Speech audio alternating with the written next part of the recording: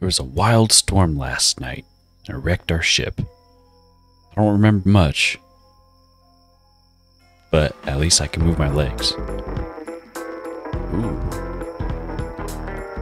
What happened here? I find a letter from home, from my best friend, Thomas.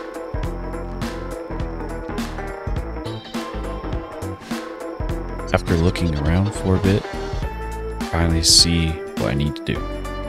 Here we go. Up on the shoreline, I can see some crabs. Hello, Mr. Crab. Possibly some loot.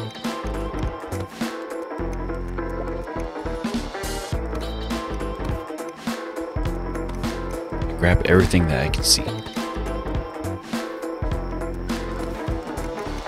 As I continue to go inland, I can see a small camp.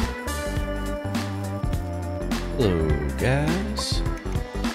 Since my head still hurts, I can't remember this fellow orc's name, Kelk, but he gave me pretty helpful information. So I pick up a couple sticks and start whooping crabs.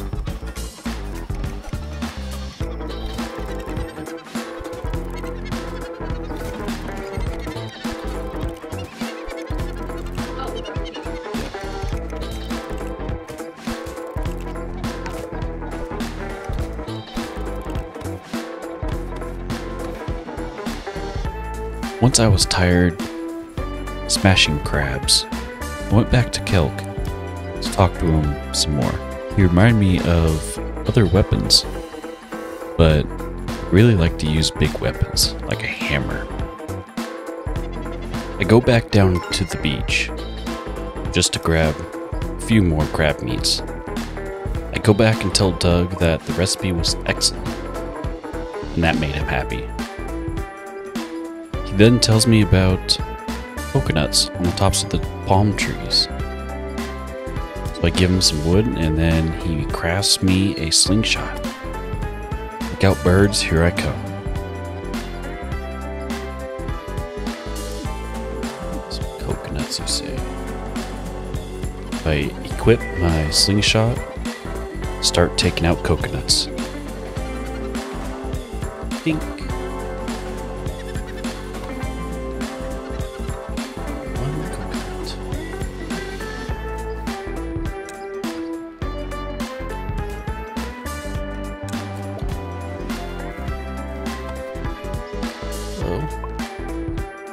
Then ran into a blacksmith, Raina.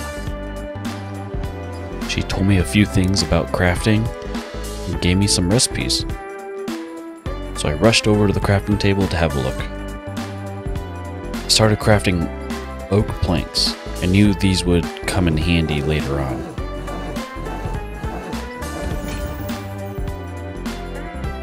Coconuts, coconuts, likes coconuts. Hey, Doug.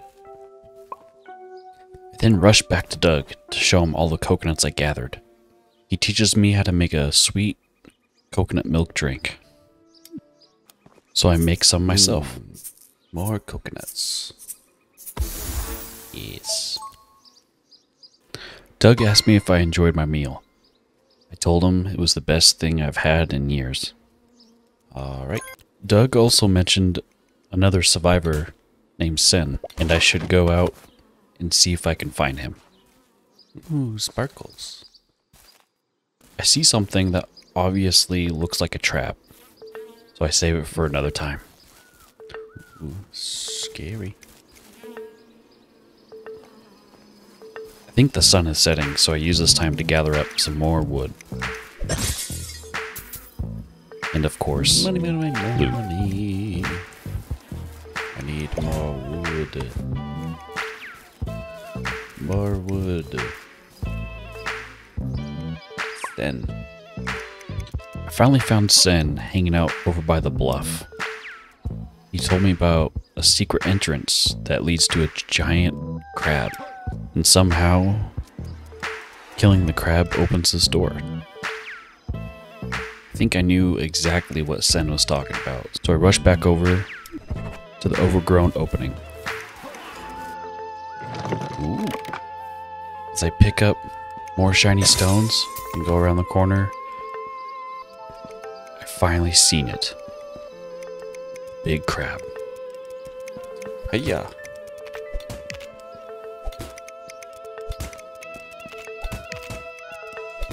This crab was big, but it was no match for a little orc boy. Yes. More shining stones. Also found an avenging log signed by Graham. Wonder who he was. After I found the key, I rushed back to see Sen.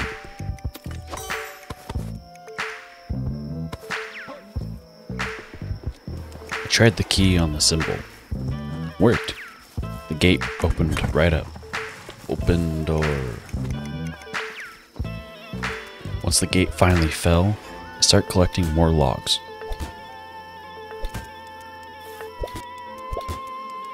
Then I found a mysterious piece of paper. It was signed by someone named Clyde, but I think I should try to find some more. Oh, hello. After collecting some more resources, I saw another friendly face. Woodcarver. I could sell some more shiny stones to her too. Soon then found another mysterious page. Where is this guy? Clyde. Finally, I found the last missing page. Just have to decipher what he's talking about. I climbed the little mountain, and up top, I see a mysterious man. Hello? Oh. It was Clyde. He was asking about his missing pages. Good thing I found him, so I gave him back to him. He asked for help for building his contraption. He needed some resources, but luckily, I came well prepared. He asked me if I was ready to leave. I told him not yet. I wanted to wait till morning. The sun finally rose, and I was ready to try out the new glider. But first, I wanted to let know Sen how to get off the island too. Sen asked me to meet him in Hope Harbor. And since I have nothing else to do, why not? I then went back up to the tiny mountain to talk to Clyde. He was finished with the glider and gave it to me to test. Okay, equip the glider, then after a double jump, space jump, then hold. The sun was starting to go down, so I better do this quickly and get to Hope Harbor. So I equip the flimsy glider and jump. I see smoke. It was a small campfire. I never would have gotten here if it wasn't for the glider. Ooh. And then I found it. Graham's hammer. Ooh. This was so exciting for an orc boy. With the sun going down, I rush back up the tiny mountain. And I see my runway and jump.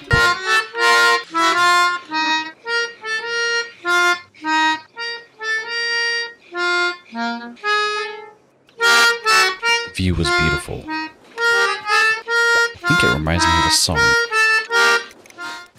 I'm soon greeted with a merchant. A couple things for sale. But I need to save my gold. She asked me for a favor.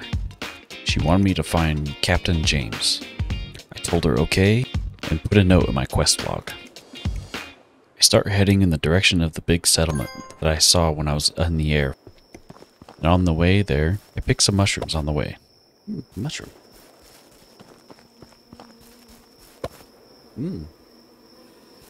As I get closer, I can see Sin up ahead. He asked me to go to the local inn down by the water and buy him a room. Told him sure thing, and I'll be right back. As I'm walking through center of town, it obviously looks like they're celebrating a spooky festival. Ooh, scary. So without getting too scared, I head down towards the bay. Dance lessons. Sam Seaside Inn. I finally find Sam's Seaside Inn to speak with Sam. I buy Sen's room and can't wait to get back outside to explore. I meet a tool merchant, Ray. He has a hatchet and a pick for sale. So, I sell him some shiny stones and buy his tools. There are a lot of different merchants here. Even ones that I'd never seen. You make candles? Finally find Captain James and give him the letter. I can now cross that off my quest log. He offers me compensation and then another quest. Politely accept and go find Maggie. Drink, you say? I think I know where that is. I finally found Maggie and told her that Captain James owed her a drink, a dizzy juice. And of course, that led me to another quest to help out Maggie. I told her okay and was sent to find another fellow orc. But before I did that, I knew the sun was going down and Sen would be sleepy. So I rushed back over to tell Sen that his room was ready. Favors, favors, favors. I then took a pause to enjoy the spooky festival. Spooky. But now that the sun is coming up, we can try to go find Chester the orc. That's just Greg. Hey, Chester. Jink. Where is Chester? Oh, is that Chester? Crawl. I finally find Chester, Maggie's assistant. You Chester? Chester. He told me about the cellar being in trouble and that there is intruders.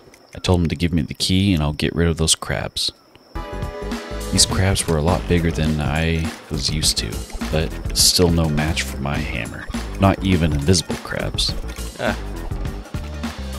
The last one smashed, finally found a chest and start looking for some booze. Any free booze? Free booze for a poor orc? Sadly, they were all out. I went back to Maggie and told her that her cellar is clear. And as reward, she gave me a dizzy juice. This was exactly what I needed. I should go give this to Captain James. Captain James was excited to finally have his dizzy juice. I was glad to get paid. Then I was off on my way. No quest to my logs, I was free to do anything. The sound of metal clanking in the distance, I ran into Lucy, blacksmith.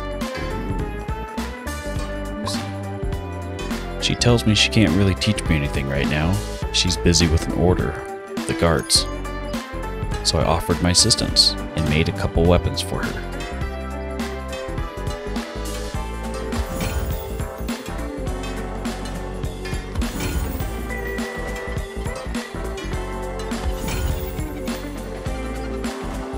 She was excited that I helped out, and they turned out great.